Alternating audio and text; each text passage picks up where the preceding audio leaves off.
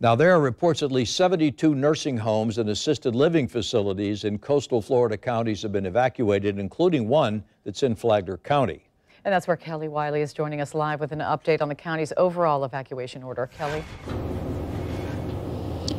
Right now I'm at Bunnell Elementary, where their main population shelter is. They've got about close to 100 people in there right now, and there's another special needs shelter about 8 minutes away at Rimfire Elementary.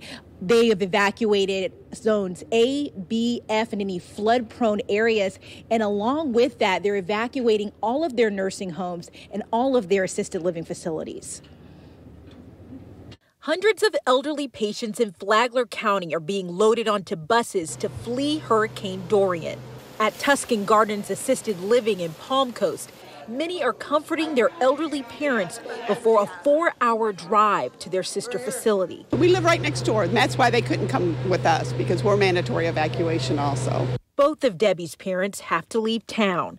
She's doing okay. She thinks it's an adventure. My dad's 93, so he's not so sure. Evacuation orders for nursing homes and assisted living facilities was the first phase of the county's evacuation plan. Now county officials are ordering people living in zone A, B, F, and flood-prone areas to evacuate by 3 p.m. Tuesday.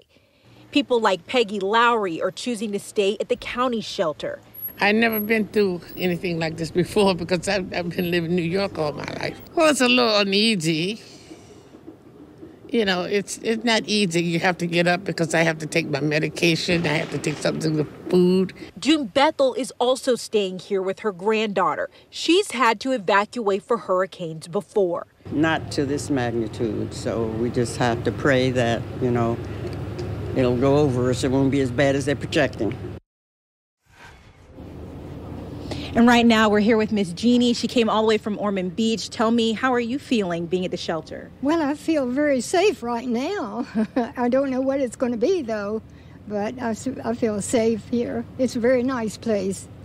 And you said you were waiting, you were hoping that Hurricane Dorian would shift, and you didn't quite see that. Go out to sea would help everybody, I think. Mm-hmm. Yeah. You worried about back at home, your house? Oh, yes, I really am. That's the main thing, because we feel very safe here, me and my dog and I. And that's kind of what everybody's saying here. They're just hoping that they have not a lot of damage to come back home to. Reporting live in Flagler County, Kelly Wiley, Channel 4, the local station.